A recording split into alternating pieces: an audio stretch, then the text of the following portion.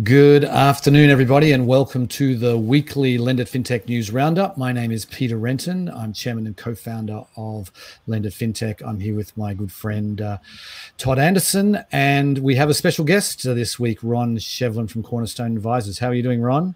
Doing great, Peter and Todd. Great. Thanks for having me here. Of course. So let's get started with obviously the big story that broke earlier today was Robinhood. I mean, we were going to talk about Robinhood's fine, which was yesterday's story, and now we it's a little. The timing is interesting, don't you think? That they decided to go out with their IPO, release their S1 today, knowing it was 24 hours after they were on the front page of the Wall Street Journal this morning. Yep. And they said, "Yep, let's just go out anyway." It's almost like a middle finger to the regulators in a way, to FINRA saying, "Yep, you're not stopping our plans." What do you guys think? I mean, I think regardless of the bad news they've had, they've kind of used that to their advantage in some ways. They've had a lot of bad news in the past year, but I think it's ultimately helped, give more awareness to the platform. I mean, they have almost 20 million users now. They grew customer assets to almost 90 billion. They did turn a profit last year, though they've lost a lot of money first quarter this year. But I think they've actually used the negative press to their ultimate advantage. Now, what that will mean going forward, now that they're public and they can be even further scrutinized, we'll see. But I do think they've turned some of that negative thought into positivity, at least from a growth standpoint. Well, I don't mean to disagree with you, Todd, but here's what I would throw out at you guys is first of all, I think they're totally impervious to the bad news. This is hardly the first fine. It's more than who can even count how many fines at this point. At the end of each of the past couple of years, I've done a winners and losers of fintech, and they have made the losers list both years, mostly because of their business practices, not because of the growth. So look, if they had postponed the IPO because of a fine, they were probably sitting there going, well, what are the chances that we'll get fined the day before the next time we schedule anyway? So, but here's the thing, Todd, where I might sort of quibble with you a bit is I don't know that they're actually using the bad news to their advantage. I think they've got a market position that is very strong. As I said, 18 million accounts. What I found very interesting in the announcement was that they claimed 17.7 million active accounts. Now, I don't know if that's out of the 18 million, it would seem, but that's an incredibly high activation rate or active rate. And listen, there's so much big Wall Street money into Robinhood that's what's driving a lot of this. It's, they do, I think, totally agree. They've got a middle finger up to the rest of the industry saying, look, this is what we're doing. We're going to kind of plow ahead with this. I would tell you this, I think that over the next couple of years, we're going to see a counter reaction to a lot of this. I wrote about this a little bit earlier this year, rise of what I would like to call the anti-Robinhoods, companies that I think like Investor without the vowels, .com, Wisest is emerging, WIZEST, that create more of a collaborative sort of investing model, a much more investor-friendly model from a business model perspective. And I think we're going to see a lot of attrition in Robinhood over the next couple of years as these alternative approaches emerge. And I think a lot of Robinhood investors, first of all, kind of learn that there are some alternatives. But another thing I would love to know about Robinhood, and fortunately there's no way for me to know it because I don't survey consumers less than the age of 21. But I think there's a lot of investors or in Robinhood's portfolio there and their customer base who are like teenagers. Right. And I'd be interested in knowing, how much of their in customer base are, below 21 years old. And not that there's anything wrong with that, except that, very much like the social media world, younger consumers are very attuned to the the trends that come and go. And so I can definitely foresee a time in a couple of years from now when it's not cool to be on Robinhood just as much as it is cool to be on Robinhood right now. And I don't think that plays well for their long-term success. But that said, listen, you can't take anything away. They've got a pretty ingrained user base right now that apparently is pretty active. And even with attrition, they're still sitting with a very strong customer base. And by the way, that $80 to $90 billion in assets represents an average account value of only about $4,500. Yeah. So there's a lot of room for growth with their existing customer base. Right. Just one thing on that, Ron. I feel like I might disagree a little bit and say that, they are cool right now. There's no question. The cool kids are all on Robinhood, and all the Redditors are on there, the GameStop people and the AMC and that sort of thing. But I think about Facebook, and people are still like Facebook have been hated for many years, and yet they have this dominance that no company in the history of the world has had, with basically half the world's population as users. And Robinhood's a long way from that, but my point is they can still be. I think there's going to be better alternatives, no question. I think some of these alternatives will be better.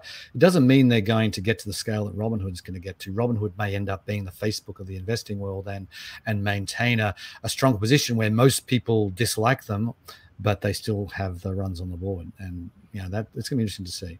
I think you're making good points, Peter. I wouldn't dispute that at all. Yeah, I'm not that. I think long term, I think they are going to have trouble. I think they've used it to an advantage in the short term and to get a blockbuster IPO. But I still think they have a lot of issues related to the gamification and how people use the app and understand what they're doing inside the app. Because I still think we're looking at probably further lawsuits of people who've lost a lot of money in not really understanding what they're doing. I mean, they quote unquote do some education, but it's not real education on what the different options are versus maybe just trading a few $100s in tech stocks or something like that. I think they still have some things to work out there. Yeah, and to that point, Todd, what I find kind of ironic or perhaps contradictory is that so many studies like to prove and show that younger consumers want to do business with companies that they feel are authentic. Well, how inauthentic is Robinhood with its democratization claims and so forth? There was an article in of all places, the Minnesota Law Review a couple months ago, kind of tearing down Robinhood's claims of democratizing finance and really being totally the exact opposite. So here's a company that's truly not very authentic in its claims about democratizing finance. And yet it is so popular with younger consumers. Yeah, it really is a point, and it points out to that when they had the whole GameStop saga happened, and they were forced to, they were forced to kind of take it off, and limit trading on it. They didn't. They could have just come out and said, "Look, this is the fault of a 2-day settlement. We have to hold billions of dollars in reserve. We don't have that kind of money." If he'd said that right out of the bat, they would have been authentic. And it would have been, it wouldn't have done them any harm, except he just sort of, he weaseled his way out. It took him like 7 interviews to finally get to that. Yeah, he had the 5 or 6 along the way where his story kept changing, and then he finally got to that point eventually. But yeah, I mean that plays right into the inauthentic nature of. Yeah, I don't know who's their PR advisor is, but they really should have had. They should just blame this on 2-day settlement. We're in the freaking 2020s and we still have 2-day settlement. You can settle on cryptocurrencies instantly, but you can't settle on stocks. But anyway, let's move on. I want to talk about JP Morgan real quick here. They acquired Open Invest, ESG investing platform. We had one of the co-founders on speak at our event a couple of months ago, and really, I don't know a lot about this platform, but I know that they really enable investors to kind of just fine tune with all kinds of different ways to really make the sort of create your ESG portfolio with really very, very detailed, detailed kind of criteria. And and they're young. They were just going out there raising a Series B. They've only raised 25 million. Doesn't say how much they paid. I thought JP Morgan probably got them pretty cheaply, but they're out there raising their Series B, and JP Morgan said, "Oh, don't worry about that. We'll just buy you."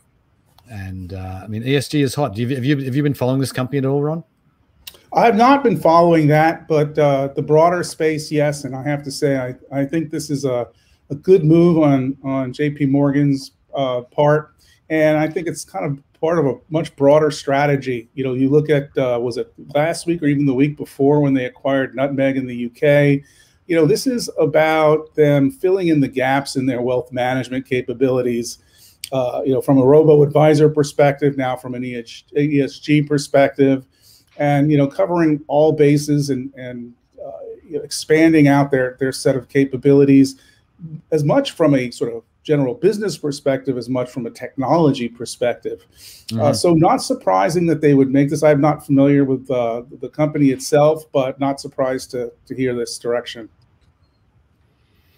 Yeah, I mean, ESG is becoming a must-have, you know, for many businesses. It's a huge trend amongst younger people, and I think if you're ignoring that, you don't see the wave coming of younger people being more you know, attuned to the various you know, ways that companies deal with carbon and investing in these companies. I think you're going to continue to see either moves like this by banks or just more companies coming up, similar to what we see in the banking space of companies that serve different communities. You're going to, you know, this plays along that trend of you know, finding that niche or that focus segment. And I think it's a smart move by JP Morgan versus just letting the company get bigger and bigger. They just scoop them right up. Yeah, and Jamie Dimon did say they were going to get more aggressive in their acquisitions, and we've seen, you know, 2 in the wealth management space in the space, you know, in the space of, you know, 3 weeks. They had the Nutmeg announcement, I think, a couple of weeks ago. So, also, don't know if you guys saw a couple of days ago, maybe it was this week. I keep losing track of what was this week, last week, or last year for that matter. Yeah. But he posted on LinkedIn a fairly lengthy post about climate impact and so forth, and it was really about announcing a report that JP Morgan Chase had published around climate impact. So to some extent, you know, he and they are getting a little bit more activist about their climate impact, and so this sort of, you know, still has more of a business angle to it. There is some consistency in messaging from Dimon and JP Morgan on this. So you know, probably totally unrelated in terms of the timing of that, but it was interesting how there is, you know, a fit there from an ESG perspective, especially from a climate change perspective. Yeah, I wonder, you know, now I wonder if they're going to stop lending money to oil companies, or is that? I think they're still one of the biggest lenders to oil companies, well, the oil and gas industry. So maybe that's coming down the pipe, but that's a topic for another day. Let's move on. We've got our now weekly update on overdraft fees, which this is something that we've been covering the movements here. I'm actually working on an article. I'm going to hopefully have it published either by the end of the day today or tomorrow. It's talking, you know, TD Bank, which is actually, if you look at the article in American Banker from I think it was a couple of weeks ago, TD Bank was the worst offender as far as how the percentage of their revenue they received from overdrafts. It was some astronomical number, and they've really decided to at least clean up their act a little. TD Bank have, you know, they're really basically going to be offering a no overdraft accounts, but it does have a $4.95 monthly fee. So not sure. I mean, they got to be able to come up with some, you know, some hook for get people to pay $4.95. But I don't know whether this is a marketing stunt and they just want to say, hey, we're doing something, or whether they're actually serious. So what do you guys think? I had been a TD customer, and you could turn that functionality on and off in terms of, you know, whether you allow it to go overdraft or not. So it feels like they've had this already. I think the other move they did is probably a bit more impactful, which is raising the the threshold to $10 versus $5. Though I'm sure people overdraft more than $10, and that they can't do more than 3 charges in a day versus 5 charges. But this still, overall, the TD move felt less dramatic versus some of the other stuff like PNC and some of the other smaller banks did, which to me felt a lot more innovative. This still feels more old bank, that they wanted to do something but didn't want to change too much. Yeah, I totally agree with that assessment, Todd. And, well, glad you guys picked this topic. There's another one I wrote about, excuse me, a couple of weeks ago on my I read that one, Snark Tank blog, and my point there was, I thought it's getting to be sort of a political hot potato.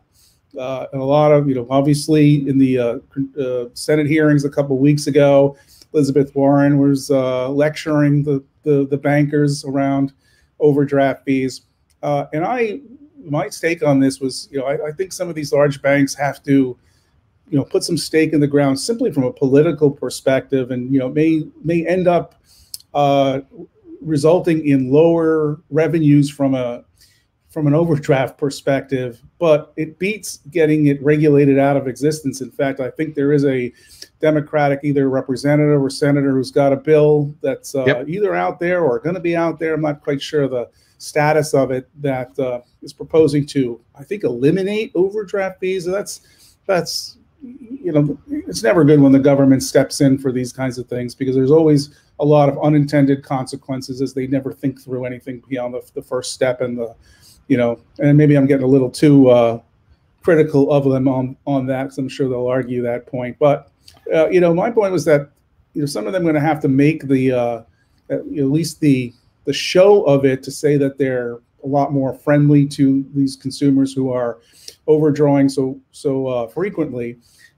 Plus the reality of that, the cost of it just is out of line with what their real internal costs are. Right. And so that's where you get into a situation where you can't defend the fee.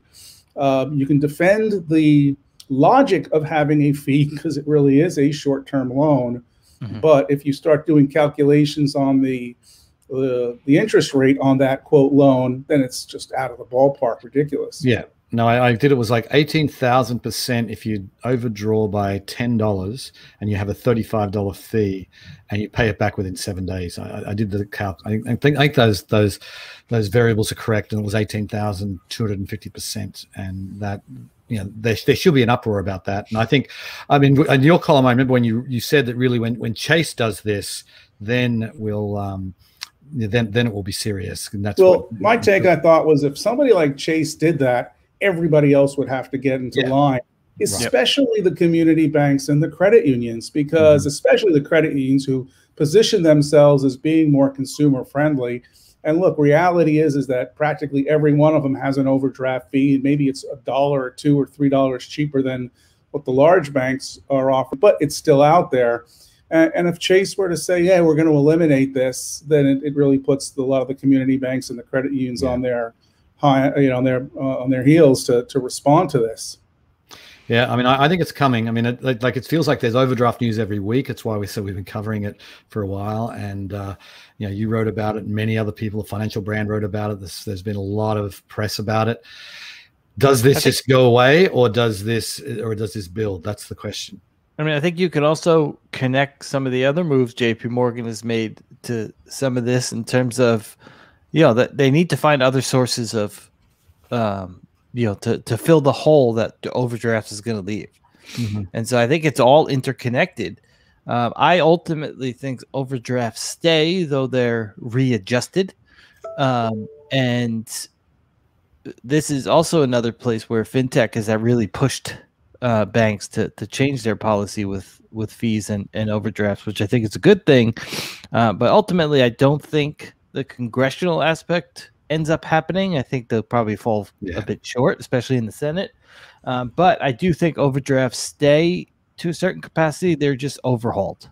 And so, the big bank like Chase maybe does something a bit more dramatic, but I think a lot of the other banks will keep it in some capacity, and hopefully it's more the innovative way of like the Regions way versus the TD way. Right. Great. Right. Okay, let's move on. I want to talk about your article this week, Ron, in Forbes, talking about Walmart and their money card. They've now, it's basically the money card's changing from just really a prepaid card to a full-on checking account with overdraft protection. And your point was that really, I think you read about this previously, was that Walmart's really looking to become a super app. And I think I heard you on I don't know where it was some sort of webinar where you really went into some depth about this. I thought it was really interesting that Walmart have many of the tools in place. They're building. This is not even they're building their fintech offering with the guys from Goldman Sachs leading it. And I mean this is Walmart is the company to watch, I think, and clearly it seems like your title was "Does it matter?" So does it matter? No, not from a bank competitive perspective. One of the things that got me to write this, I did write a couple months ago about when it was announced that Walmart had a partnership with Ribbit Capital and had hired two guys out of Goldman Sachs. That's when I wrote about the super apps. What got me to write about it this week was it seems like every time Walmart does something banking related, the press goes apoplectic, whatever the word is. I could probably spell it better than I can say it. But they go off the rails about how the Bank of Walmart is coming. And, the banks have to look out. Look, reality is that Walmart's been in banking for what, 20 plus years now already? Yep. I mean, this is not like a new thing that they're getting into. And, they've had a wide set of financial, they were in tax preparation, bill pay, money transfers, remittances, as well as the prepaid card space for a long time. So what got me to kind of write about this was to, just kind of say, will you stop this, knee-jerk reaction every time, Walmart does something in financial services. But I don't think the switch from prepaid card to full-fledged checking account really matters that much from a consumer perspective, because I think the consumers that they're attracting are consumers that want the prepaid debit card. The fact that now Walmart will offer a product that has overdraft goes back to our last conversation. Do you really think Doug McMillon at Walmart wants to be called in front of Elizabeth Warren asking him why they charged their customers $800 million this year, in the past year on overdraft, which is potentially, what they could be doing, or even a half or a quarter of that? They don't want that political stuff. No, what they're doing, I think, is actually, part of their broader fintech strategy. Is they want this, I think, to be able to leverage the deposits from a lending perspective, not to compete at the checking account level with community banks and credit unions. I think they're looking at what Amazon is doing. I think they're looking at what Square is doing. I think they look at even outside of the US and look at WeChat and Alipay and Ant and so forth and say, we need to have a financial services capability that underpins a much broader set of services. As I wrote a couple of months ago, guys, I can't imagine that the two guys from Goldman Sachs, that they went over to Walmart on the pitch. Hey, you guys just spent 5 years building Marcus. Come on down to Bentonville, Arkansas and do it all over again. Right. They're not reacting to that. No, the pitch was, hey guys, come, we're going to build something much bigger to serve the low to middle income consumer market in this country. We're going to do something that's going to be so impactful and beneficial to this segment. Why don't you guys get on board for that? And that's the kind of thing they're going to leave Goldman Sachs for, not to build the Bank of Walmart. So does it matter? In the short view, in terms of competing with banks, no, this is not Walmart. This is not the game Walmart's playing. And also, Walmart's not really the customer, as you mentioned, is not really the Chase City type customer. No. It's more the fintech that they are actually a bigger threat to fintechs who are trying to serve the underbanked than so they are to Chime and Dave and that's who they're really. And there's a reason why the Amazons, the Googles, and those are not getting banking charters. The same that Walmart doesn't need a banking charter.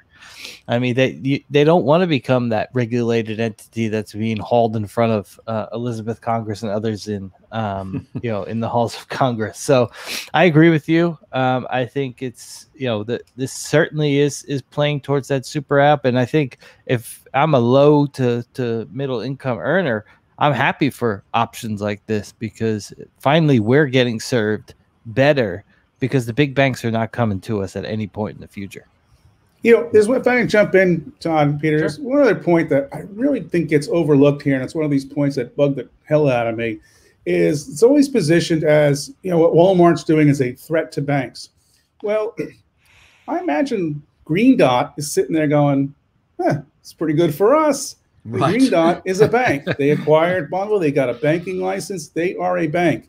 Yep. And you know what? To the other thousands of community banks out there, you could have been the bank supporting Walmart. You could have done it. You could have gone into business with them. And, I know that, a number of, I don't know that a number have tried, but, that's, I think, overlooked point, is that there is a bank that is underlying this that makes it all perfectly legal. There's, a license behind there, and Green Dot benefits from this. And they learn a lot about serving the low to middle income consumer that they actually take to some of their other partners. So this sort of threat to the banks, it's like, no, it's a huge opportunity for at least one bank, and could have been a huge opportunity to others. But that's not how they approach the business, and they let it go. Yeah. Okay, we're almost out of time, but I do want to talk just briefly about another Goldman Sachs article. They had basically they're hiring 2 new executives to run Marcus Pay. They want to beef up Marcus Pay. This is their buy now, pay later offering. Currently, they have JetBlue as a client. You can go in and sort of put your travel on installments, and with this article is basically saying is that maybe Goldman Sachs is seeing the huge strides of in Afterpay, Klarna, Affirm, that are really just crushing it over the last 12 months, and they're probably thinking we want to get in on that action. And I thought that was a super interesting just thing to realize, that they're trying to build that out, it looks like. Yeah, the next wave of consumer credit is installments, and it's almost, I mean, it's already here, but people are no longer just putting everything on a credit card. They're just financing whatever purchase they need. If it's a vacation, if it's a bunch of things from, I see it, if you get stuff from Yankee Candle, you can do it on Afterpay. I mean, almost anything can be an installment of $10, $15, $20 if it's like a $50, $80, $100 purchase. It's fascinating to see what can be essentially a loan these days, a short-term loan. Yep. Yeah, 2 quick comments on this. One is, for all the growth that Klarna and Afterpay and everybody else has had in this market, I think it's important to recognize that until really this year, the vast majority of that growth came from outside the U.S., Australia, Europe, and much bigger. Based on my surveys and studies, I estimated that last year there was about $24 billion worth of retail purchases made with buy now, pay later programs, and that's a rounding error in terms of the $5 trillion or so of total retail purchases. Very, very popular with millennials, a little less popular with the Gen Zers, and practically off the map with Gen Xers and baby boomers. But I did do a study that I haven't even published results on this yet. And based on that, my initial estimate is that it's going to grow about 4 to 5x this year in the U.S. Wow. A lot more millennials picking it up, but a lot more growth in the Gen Z market as well. So there is a lot going on there, and but it's getting to be a tough market. I think we're going to start to see a lot more specialization from these providers, where some will specialize, let's say, in luxury goods, other more in general e-commerce. But guys, I think people got to not overlook that. There's, especially now when we get into home repairs, you need a new water heater. That's a great opportunity for buy now, pay later. And I was talking with a firm recently who's getting into the healthcare space, especially with like dental payments and things that are, off insurance. So there's huge opportunities, and not all of it actually cannibalizes the credit card payments, because, a lot of these things outside are, things that we wouldn't have thought of as sort of traditional payments. Yep, there's a lot of room to grow there. I completely agree. I'm just astounded. I was in the market for a whole bunch of camping gear. We went backpacking a couple of weeks ago, and I bought a whole bunch of new stuff because our stuff was like 20 years old. And everywhere I went, when I was in these e-commerce sites, it was either Klarna, Afterpay, or Affirm. Pretty much everywhere. These are like $100, $200 purchases, so they're really right up their alley. Just the e-commerce space is getting more and more sort of in the wheelhouse of these buy now, pay later companies. But anyway, we are out of time. That is all we have time for this week. Ron, thank you very much for coming on. Really appreciate it. Todd, it's always a pleasure. Yep. Thanks, Ron. We'll be back same time next week. Have a great long weekend, everybody. Yep. Happy 4th. Yep. Thanks, guys. Okay.